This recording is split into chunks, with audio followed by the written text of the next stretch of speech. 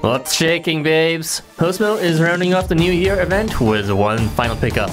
Everyone must love these, right? Given how often they release them. Let's see January off with a bang with the Demon's Transient summon. Suzuka! The strongest 4-star in the game. If you ask a certain blog poster anyways. Suzuka's damage isn't stopping any shows though, due to its unreliability and move dependence, and the range and rates of her effects lack ambition. In early Housamo, reliable one-turn farming hadn't existed yet, and we players had to rely on shakier rates for moderate impact. Suzuka fits that design to a T, with the best value she brings being her low-rate damage denial. This design has fallen out of fashion, as today we have multiple units who deal more damage and have more utility, at a far greater range and reliability. Her kit is a complete skeleton, fitting for the skinny legend she is. Kagutsuchi! This termite brought us the worst recurring mechanic in the game. Buff-dependent team charge fill. As many of you know, Kasuga had the selfish version of this, building his own charge every time he received a buff. Kagutsuchi was the first to democratize the effect to fill his allies' charge instead. To name a few problems with this mechanic, buffs already held won't trigger this effect, the rate of effect isn't guaranteeable, and the timing makes it difficult to get charges up consecutively. Across the years, this paradigm has spread like a cancer, most recently with Amanojaku. Newsflash! Out of everyone who did it, no one was particularly remarkable, and the best of the bunch is still Kasuga and possibly Masashi, neither of whom are also exceptional. LifeWonders, stop trying to make buff-dependent charge fill happen. It's not going to happen. Motosumi! Someone calls CPS because this teenage father is neglecting his duties. He's got a smorgasbord of defensive and sacrificial effects, and the pièce de résistance of this is a guaranteeable rare defense amp to allies. He'd make for a solid defensive unit if not for how most of his utility isn't refreshable within a phase. This ultimately means that he won't have the stamina to survive the longer battles where most other tanks would, and would be better off brought to battles of an awkward medium length. I'm guessing he won't survive the long and arduous battle with Takamaru for child custody either. Lightning round! Quite a surprise! LifeWonders is treating us with a bunch of long-forgotten commemorative ARs. But how memorable are they exactly? 3, 2, 1, start! That sinking feeling.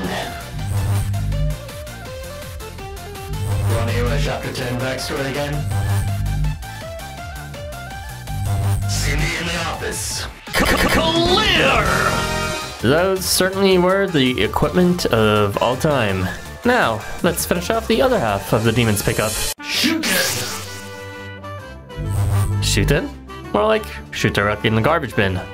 In short, he starts with a personal damage amp, damage mitt, and charge fill, and can share that boosted advantage state to his team if he moves. A plain increase in advantage state is fine, but his potential as a damage dealer is stifled by his range, and his team tanking is butchered by its first turn restriction. He's in no way ready to take the bat farming, better suited for bunting back in challenges. And the crowd goes mild.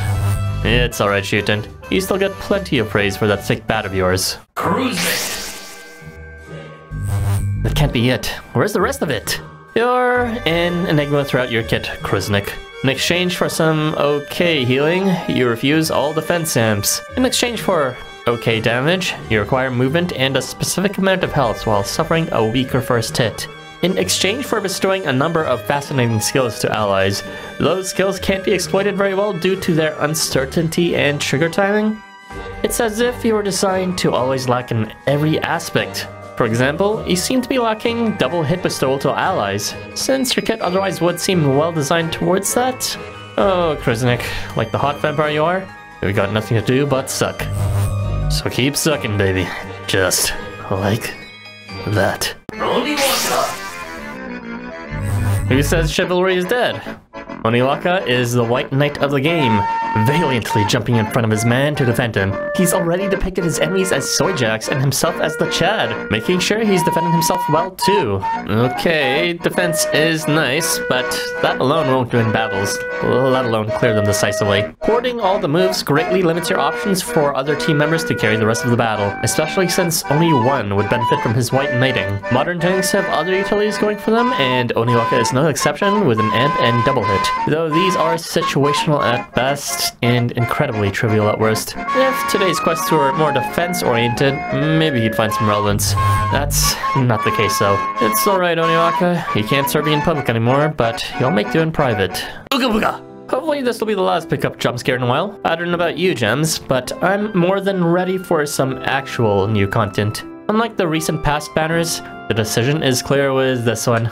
Give it a large berth and avoid at all costs. The highlights are dim and the lowlights are pitch black. That's all for now, cuties. Catch you next time.